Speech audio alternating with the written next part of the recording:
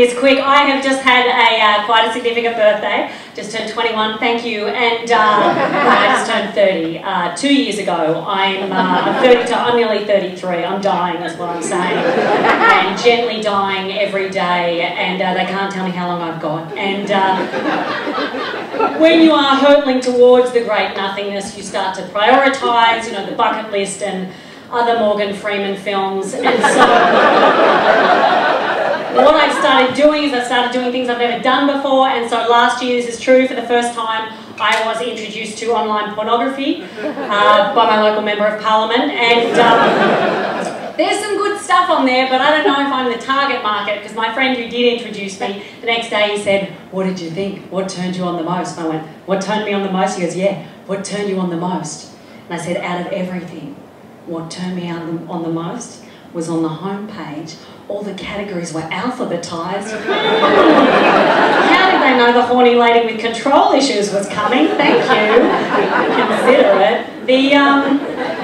The button that bothers me the most, or that I'm most curious about, is the threesome button, because I don't understand it. I mean, I understand it, I know that goes there. Sometimes by Guinness World Record attempt only it gets in, but I know that things go in. But I don't understand it personally, the mentality, because I'm too selfish, because I've never got halfway through a sex and just thought, oh, bored of all these orgasms.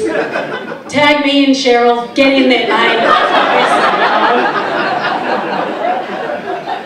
Problem might be that I'm trying to have a threesome with a woman called Cheryl. Come on, Cheryl. Hang on, I haven't brushed my teeth. It's all right, I'm sucking on a menthol. Come on. Everyone knows what the French term for threesome is on the count of three. 1, 2, 3. Ménage à trois. It's a great word because everyone really gives it the French. Everyone gives it a lot of ménage à trois. It's one of those phrases where you think, maybe I can speak French. In Australia, we French up words that aren't French at all. Like, we have a department store called Target. We call it Target.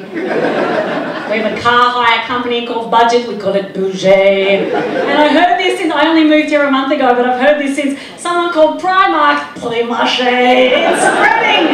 It's exciting. Plimaché. Ménage à trois. It's sad though, because I looked up the phrase ménage à trois, and it sounds really sexy. Ménage à trois. Do you know what it translates to? Household of three. It sounds like a bad German sitcom. House, what will they get up to next on the crazy household of three? Will they pay the bills on time? Will they contact the landlord during business hours?